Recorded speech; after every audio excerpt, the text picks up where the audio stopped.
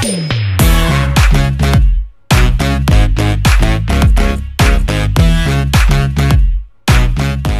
guys, it's Christina here from Life According to Kay.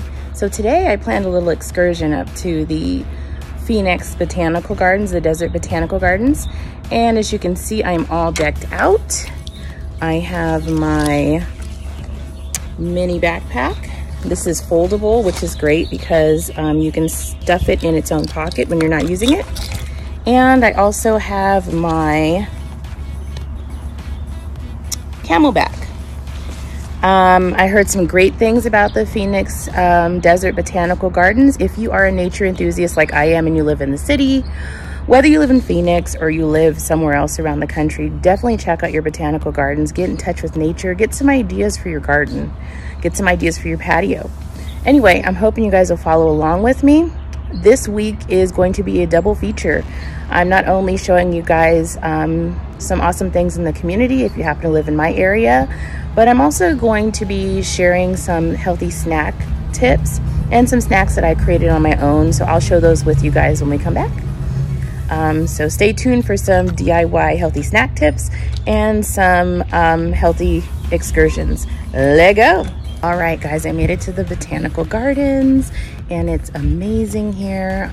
I'll show you some pictures as we go along, so you'll see some in the highlight reel I show here. There's so many variations of cactuses here. It's amazing. You'll see a couple photos that I took of them, but it's really nice to see the desert has so many different varieties of colors.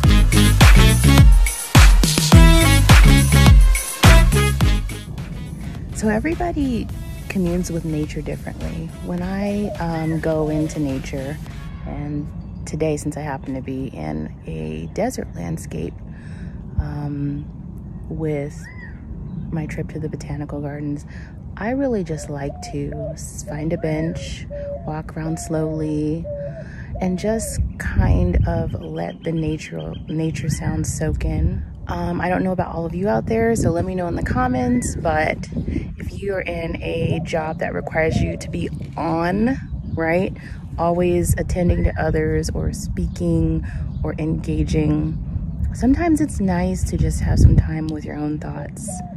And I've found that in nature and I love it. So anytime I can do that, I try to get away. It's a nice time to just have you and that person talk, or just not say anything at all and just soak it all in. So in the comments, let me know how you usually de-stress and declutter your mind. And I decided one plant I absolutely have to have in my future house is this plant.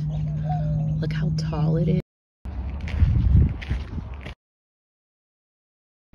I found this really cool petal-shaped wheel that shows you the different types of bees that exist and that help pollinate a lot of the flora that we see in the desert.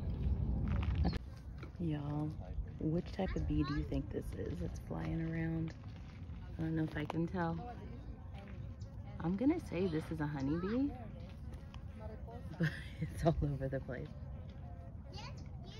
Let me know in the comments what you think. I don't blame it though. Look at the size of some of these flowers and the cone on them.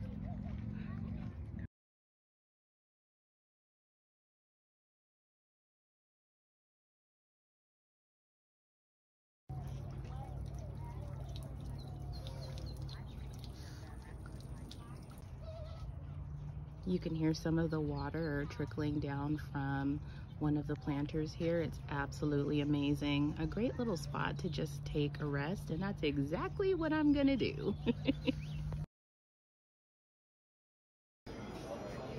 That's neat. That's not neat.